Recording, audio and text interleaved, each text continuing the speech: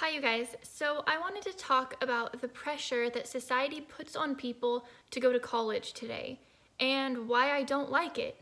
So, growing up my entire life, college was just something that you were supposed to do. It didn't seem like I was done with school after high school. It was like college was a necessity, college is something that you have to do, and I just never thought about it any differently.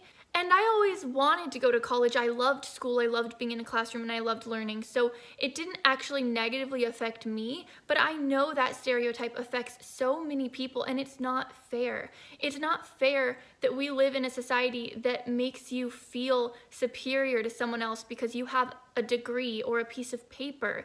It's not accurate. It's not fair to say that someone is smarter than you because they did 4 years of schooling where 90% of it was drinking and then cramming for finals in the last 2 days before winter break. I think college is an amazing experience.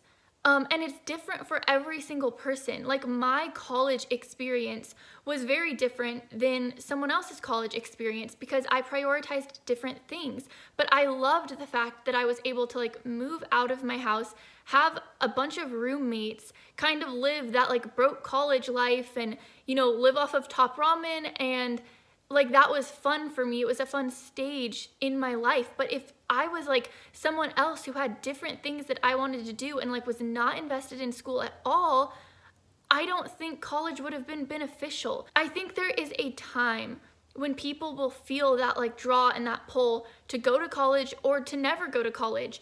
And I had a friend who didn't want to go to college right after high school, and he just got a job and worked for a while, moved to a different city, and a few years later now, he's starting to feel like, man, I want to go to college now. I want that degree. I want to pursue a career that requires schooling. But if you don't have that drive at 18 years old, don't waste the money. Don't pay thousands and thousands of dollars for a degree that you might not use. I think people are so scared of saying I'm going to take a gap year, or I don't want to go to college right away. I'm going to try working for a while and see what happens. Everyone is in such a rush to get through college, to start their career, to start their family. And it's go, go, go. I was the same way. I took summer school all 4 years that I was in college. I took extra classes. I wanted so badly to graduate early. I studied abroad. And it doesn't matter. 1 year earlier doesn't matter. 1 year later doesn't really matter. There are so many people still figuring out this college world in their early 20s. And I just have never liked how people pressure you to go to college when it should be your decision. But so often people feel like they're disappointing their parents, they're disappointing their family if they don't want to go to a 4-year.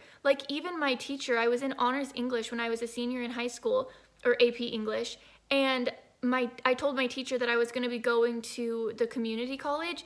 No, he freaked out. He said, you have to apply, you have to take the SATs, and you have to go to a 4-year. You're too smart to not go to a 4-year. And I'm I don't know, I just didn't see the requirement or the necessity. I didn't want to waste the money going to a 4-year. I would have loved to move away earlier, but I loved my junior college and I had an amazing experience, and I probably learned more at junior college than I did at my university. But I guess I just want you guys to know that a college degree, a piece of paper, it doesn't define you and it doesn't make you a better person.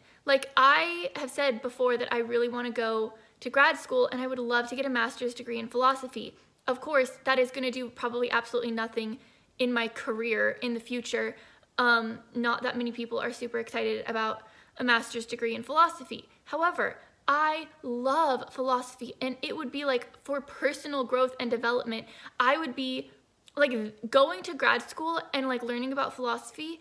That is something that I would think benefits my life. I would do it no matter what. I'm not doing it now because it's $25,000, but if it was free, I would be there in a second because I love learning. And when you find things that you like learning about, it makes the experience so much more enjoyable. But I wouldn't want to go get a master's degree because I feel having a master's degree makes me like a better person in society, or because it makes me feel smarter than other people or better than other people. Like, I just hate that stereotype, and I hate that people actually buy into it. I don't like it that, there's people walking around with PhDs feeling like, they own everyone else below them because they have like more education. Like, one of the movies that really made me think about this was Good Will Hunting, which was a Matt Damon movie. And it just shows that someone who has no formal education can be a million times smarter than someone that has paid for so much schooling. Like, there's a difference between being like genuinely smart and interested in like knowledge versus just book smart, someone who's just memorized books. And that's the other thing. I've always valued education. I've always valued knowledge. And so I'm not trying to say that being educated about our world is not valuable, because it's absolutely valuable. I just don't think you need a 4-year college education to get that same knowledge and value. Like, there are so many people who graduate college and feel like, I could have learned all of this on Google. Like, I did nothing in my classes. I learned nothing. It didn't benefit me at all. And unfortunately, that is a very common thing that a lot of people feel after they leave college. Some people feel like, it set them up for their career path and they are like beyond excited and it was perfect. And then there's other people who are like, yeah, I paid all this money for a piece of paper and now I can like check the box that I have a bachelor's degree. Yay me.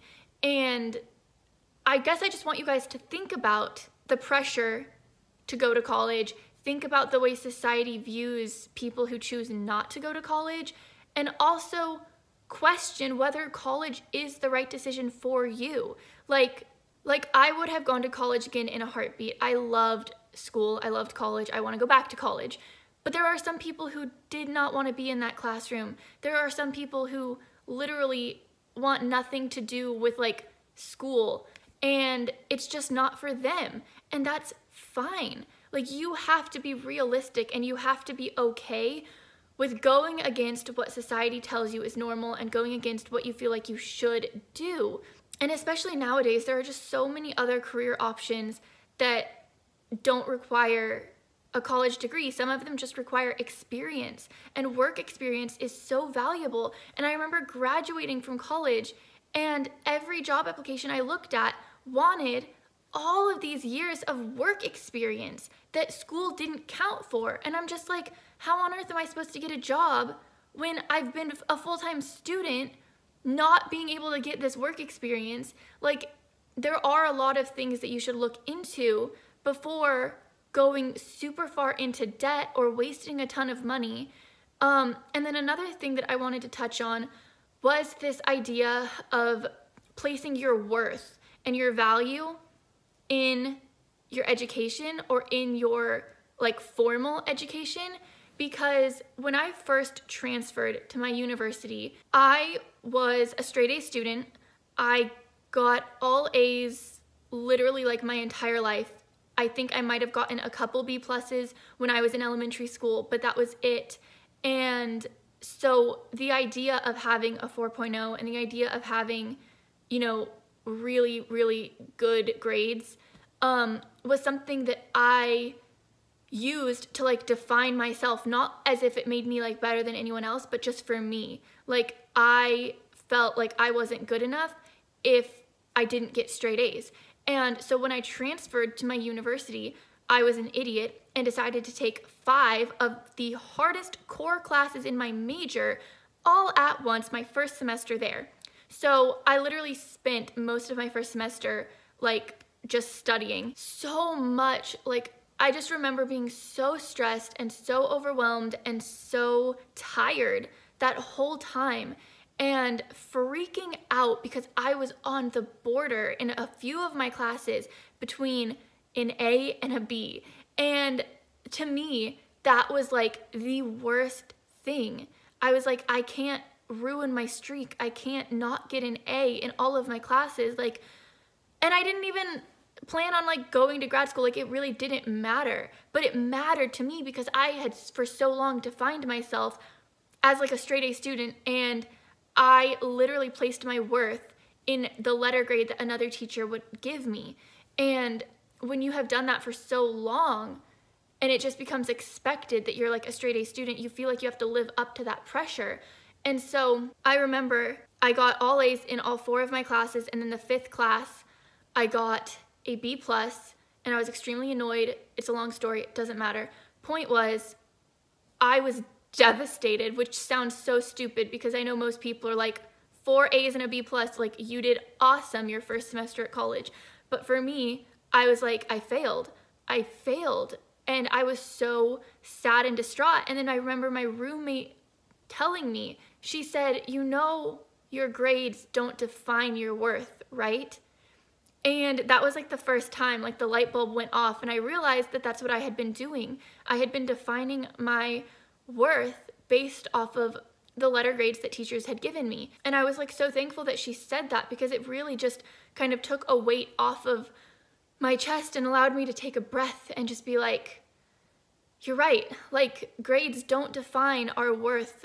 Like there are so many people I know that are like C average students, but they try so hard and they're doing so many amazing things in life, and they realize that a letter grade doesn't define their worth, that one assumption that a teacher makes about the quality of your work doesn't define the quality of your life. And it was just like so, I mean, it was kind of annoying because I got all A's for the rest of my 2 years there. So that 1 B+ still hangs over my head, but I think it was like a really good learning experience just to come to terms with the fact that we use so many things to define our worth, whether that be like a college degree or a high school diploma or the grades that we get. And it's hard when you're living in a society that literally says like, you know, check this box on the job application if you have a bachelor's degree, or check it if you have a master's degree or a high school diploma. It's like you feel the need to have certain things in life or else you're behind. But there are so many other paths that other people take, and I just want you guys to realize that you don't have to go to college if you don't want to go to college. You don't have to get like higher education if you don't want to. You have to, in yourself, figure out what is right for your life, what will make you the most fulfilled and the most happy, and don't rush. Like, you're not on this insane time crunch. Live in the moment. You might enjoy college 5 years after high school much more than you would have enjoyed college right after high school. So enjoy the life that you're living right now. And I know it's hard to push away the pressure from family and people who feel like they want you to live a certain way, but I think it's important to remember that the pressure they're putting on you to like conform to what society thinks you should do, it's not a reflection on you, it's a reflection on them. It's a reflection of their worry and their fear that you doing something different might not work. Like, they're only kind of forcing you into this box because it's safe. They feel like it's safe. It's the path that's already been paved away for you. And so it's not that they don't believe that you can do something different. It's just that they're scared. They're scared to see you fail. They're scared to see that it might not work, but that's okay. Their fear does not have to define your life. You can define your own life, and you can make the decisions that are right for you. So I just want you guys to think about what it is society is telling you you have to do, and then truly analyze if that is what you want to do or if that's what you feel like you have to do. Because for me, when I analyzed going to college or not, you know, part of it might just be because I was raised in a society that made me think that college was a necessity, but I had no control over the fact that I wanted to go to college, that I liked school, and that I liked education, and I would have done college again in a heartbeat. I did not want to go get like a full-time job when I was 18 years old. Like, I really wanted to learn and to grow, and college was that for me. Some people might want to go traveling. Some people might want to work, you know, at a company like in a different country and see the world and do things differently. And, you know, just understand that you have options. And yeah, that's pretty much all I wanted to say. It's okay to do what society has paved out for you, if that's what you want to do. For me, college was something that I wanted to do, and it just so happened to be like the societal norm. For other people, it may be different, and that's okay. I just want you guys to think about it, because college is a big commitment and it's not super easy. Like, it is hard and time consuming and a lot of money. So don't feel like it's something you have to rush into. And it's okay to take a gap year, and it's okay to do things your own way. So let me know what you guys think about all that I've said in this video. Let me know what you think about college, about higher education, and about the pressure that society puts on us to feel like we have to go to college. So leave your comments down below. I love reading them. Thank you guys so much for watching and listening. I love you so much, and I will see you in the next video. Bye, guys.